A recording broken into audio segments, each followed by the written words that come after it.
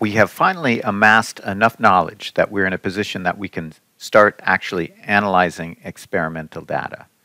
And in this lecture, we're going to look at the first step of that, which would be indexing a cubic powder diffraction pattern. To begin with, let's look at a very simple picture of how an X-ray powder diffractometer would work. You can run a powder diffractometer in one of two modes, either in a transmission mode or in what is a reflection mode. The reflection mode is called the Bragg-Brentano mode, and we're going to use that for illustrative purposes in this lecture. The key components are, one, an X-ray source. So this is going to be some source where we generate monochromatic X-rays. Typically that would be by bombarding a metal target with hot electrons from a filament. The most common kinds of targets would be a copper X-ray source or a molybdenum X-ray source. The X-ray beam comes out of the detector, comes down and hits our sample, which is tilted at some angle theta with respect to the incoming X-ray beam. And when we are at the proper angle, X-rays can be diffracted at an equivalent angle going out. If this angle is theta, then this angle with respect to the incoming X-ray beam would be 2 theta. Another key point is that we want our detector to be the same distance from the sample as the X-ray source. And the circle that is a constant distance from the sample is called the goniometer circle. As I've drawn the image here, you can imagine that the X-ray source and the detector would both move upwards, making increasing theta and 2 theta angles. In practice, a more common geometry would be that the X-ray source, being the heaviest component in this setup, is fixed, and we just tilt the sample and move the detector. And we do that in a locked motion so that the detector is always at an angle 2 theta when the sample makes an angle theta with the incoming beam. That's the general picture. And if we were to look a little bit closer at what conditions lead to diffraction, we would see that we have to meet 2 conditions. So first of all, the angle, theta and 2 theta, have to be the right angle so we can get constructive interference from specific Bragg planes in our crystal. Right? Those Bragg planes will have a specific spacing, and that specifies the angle. Now, even if we're at that angle, the lattice planes that are scattering the X-rays have to be normal to the incoming and outgoing beams. Another way to say that is, remember that we had a reciprocal space lattice vector that's normal to the planes. We called that G in the last lecture. And that reciprocal space vector that defines the planes, because it's normal to them, must be parallel to the vector S minus S naught, the scattering vector minus the incoming vector. Now, in a powdered sample, we would have thousands, tens of thousands, maybe hundreds of thousands of small crystals in that sample. And most of the crystals at any given point in time are not constructively scattering or diffracting X-rays. Here I show a simplified picture where the crystals that are shown in blue, right, they have the proper lattice spacing, and those crystals are oriented so that the lattice planes are perpendicular to this vector S minus S naught, and in that case we will get diffraction. Now there's also some crystals which I've shown in yellow here.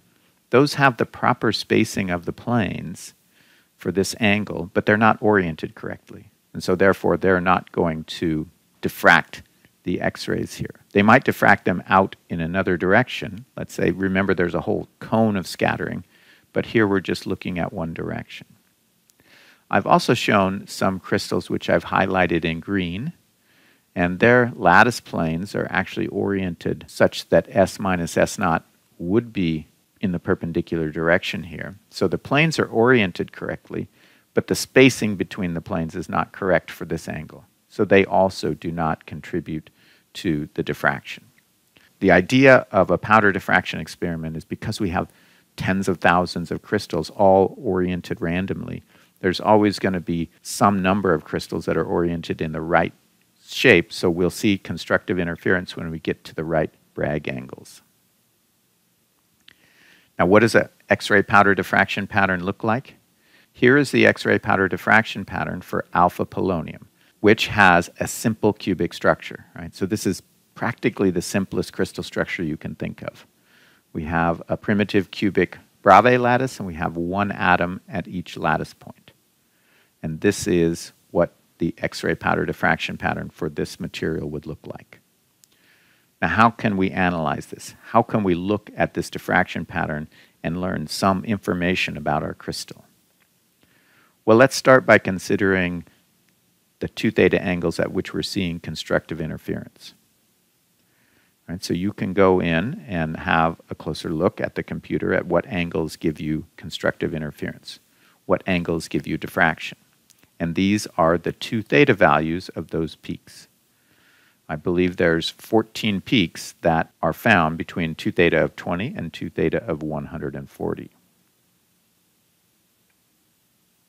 Now let's also remember the relationship between the spacing of the lattice planes and the theta angle.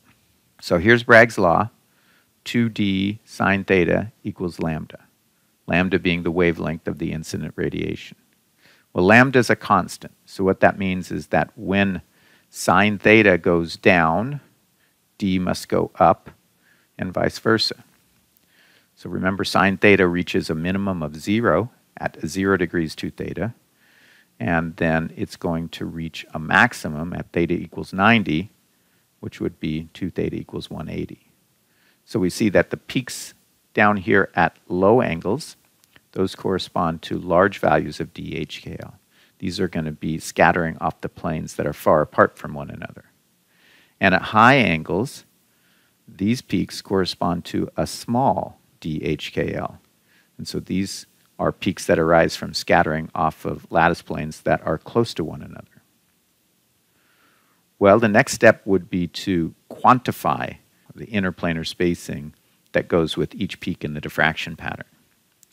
So I've made a table here where I've started by including my 2 theta values that I get from reading my powder diffraction pattern. And then using Bragg's law, I've rearranged to solve for d. This is a copper radiation source, which is typical. And so the wavelength of the radiation is 1.54 angstroms. If I were to take, let's say, this first value, 26.5 divided by 2 gives me theta, and 2 times sine of that value, 13.25, would give me a d spacing of 3.36 angstroms. And I've just repeated that calculation for every peak in the pattern. So now I have a list of d spacings that lead to constructive interference. What this is telling me is that in this crystal, there are lattice planes that are separated by one another at these distances. Well, what can I do from that? Well, we could think a little bit more about the relationship between HKL and the interplanar spacing d. So for a cubic crystal, 1 over d squared is equal to h squared plus k squared plus l squared over a squared. We could rearrange this and take the square root of both sides, and we would get this expression for the d spacing, or the interplanar spacing between different lattice planes. And when you look at it in this way, you can see that the maximum spacing is going to happen when this denominator is a minimum. And the denominator basically can't get any smaller than 1, right? H, K, and L all have to be integers. So if we were to look at the 1, 0, 0 set of lattice planes that intercept the a-axis at 1 unit cell, at the origin, and so forth and so on, the spacing between those planes would be a squared divided by 1 squared plus 0 squared plus 0 squared, which is 1. And that spacing would just be a, the cubic lattice constant. Well, you can actually look at this picture and see that the spacing between planes is equal to the lattice constant. Note that the 0, 1, 0 lattice planes would be equivalent. Their spacing would also be 1 lattice constant. And the 0, 0, 1 lattice planes are also equivalent. So these three sets of lattice planes all have an interplanar spacing equal to A, the lattice constant. And this is the largest interplanar spacing we're going to see in this crystal. DHKL cannot be any larger than we get for these three planes. So if we come back to our table of D spacings and we assume that the first peak could be this 1, 0, 0 peak, then we can make the assignment that the lattice constant would be 3.36 angstroms. If that's true, then knowing the lattice constant, we should be able to calculate the D spacings of other sets of lattice planes. Here are what would be the next three lattice planes in terms of decreasing interplanar spacing. So the 1, 1, 0 plane, the spacing between these planes would be A divided by square root of 2. Right? That's 1 squared plus 1 squared plus 0 squared. That would be 2.38 angstroms if our cubic lattice cell constant is 3.36 angstroms. The 1, 1, 1 plane, the distance between those planes would be A divided by the square root of 3. Right? 1 squared plus 1 squared plus 1 squared. That would be 1.94 angstroms. The 0, 0, 2 planes, or the 2, 0, 0 planes, or the 0, 2, 0 planes, their spacing would be A over 2. That would be a lattice spacing of 1.68 angstroms. So let's take a look at how those values map back onto the D spacing values that we calculated from the positions of our peaks in the powder diffraction pattern. 2.38, well, that's pretty close to the D spacing of our second peak. So let's assign that to be the 1, 1, 0 peak. 1.94, that's right where we expect for the 1, 1, 1 peak. And 1.68, that also shows up in our list of observed peaks. And so we assign that as the 2, 0, 0 peak. And you can go on and do this for successive peaks. And you see that each of the D spacings in this table can be assigned to a certain set of HKL values. How do we know which ones go with which? The key thing that we're looking at is that the sum of h squared plus k squared plus l squared is increasing as we go down. And as it increases, the D spacing is going to get smaller. We might also note that there are some integers that cannot be obtained by squaring three integers and summing them. So for example, 7 is missing. There's no way to have three integers, square them, add them together to get 7. 15 is also missing. And if we went on, we would see that there's others that are missing. We also see that at least one example of two different sets of integers that would give the same value of h squared plus k squared plus l squared.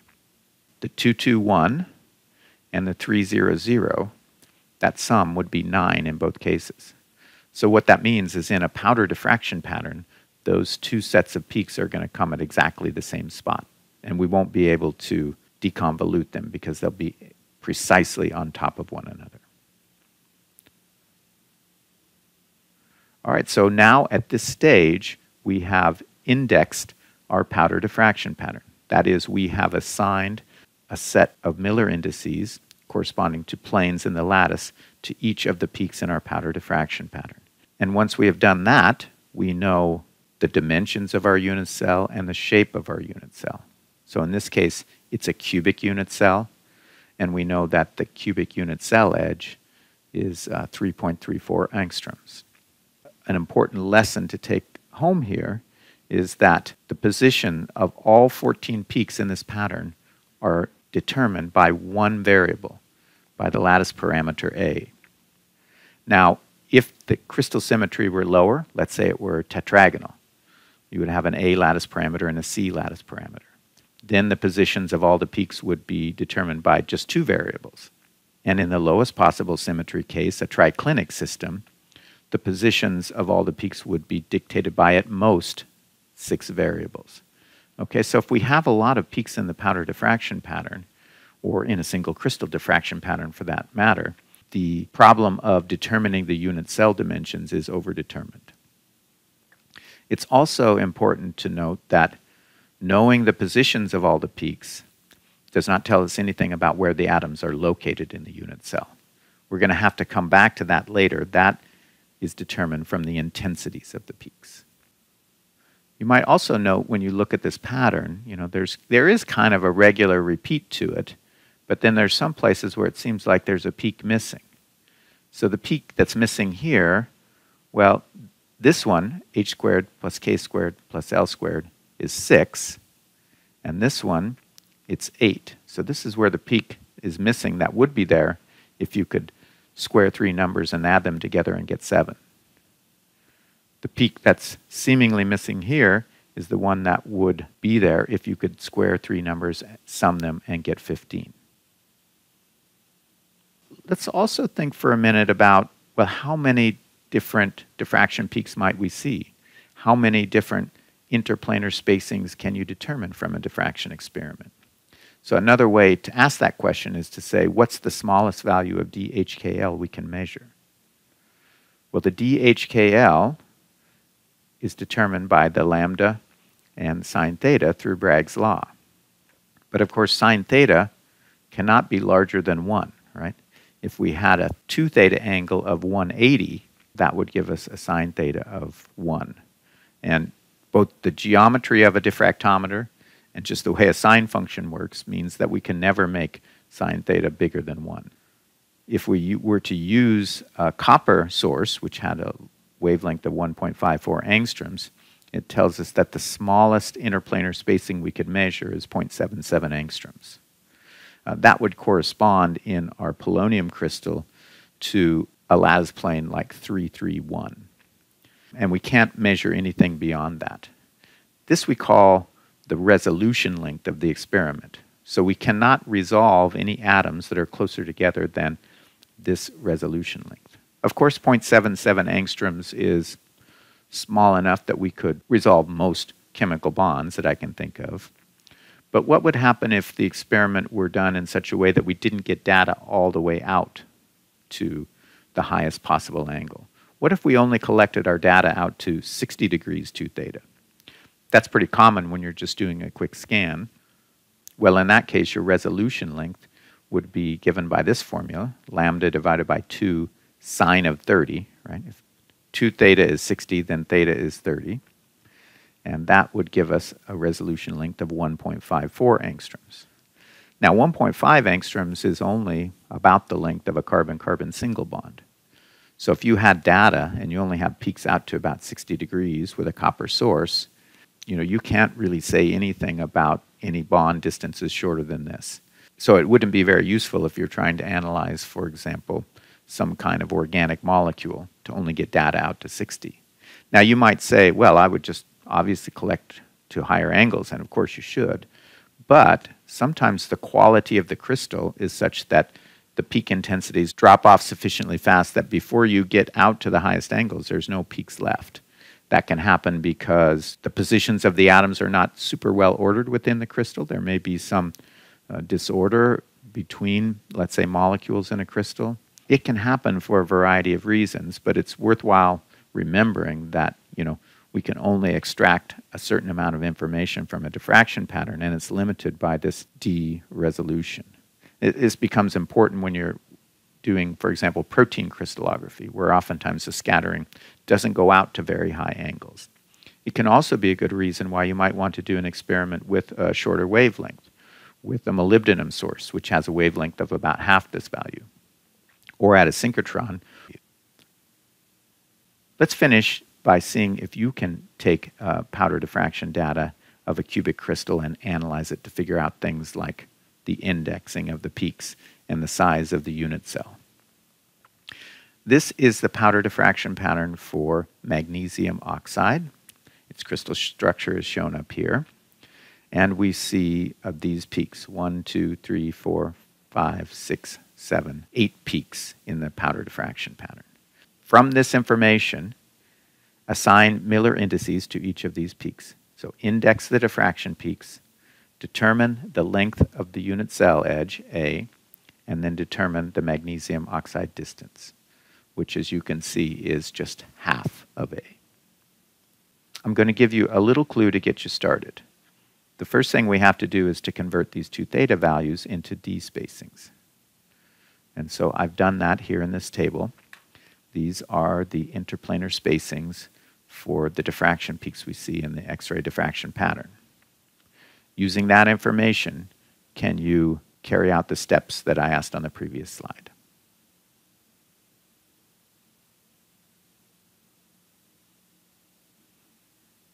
Did you make it, or did you get stuck?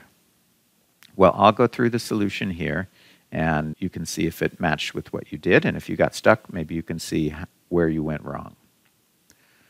Well, if we try to do this using the same approach we used on polonium, our approach might be to say, all right, let's assume that that first peak is the maximum, which would be the 100.